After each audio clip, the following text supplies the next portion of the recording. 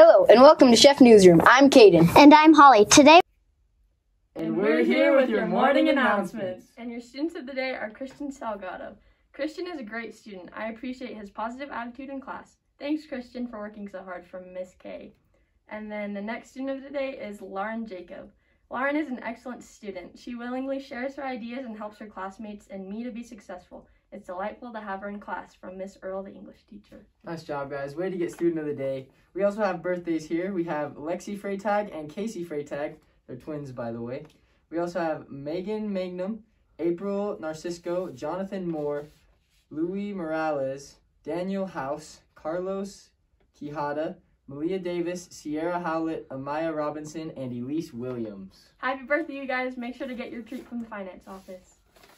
And this next announcement is from the Advocates about the Skyward Challenge.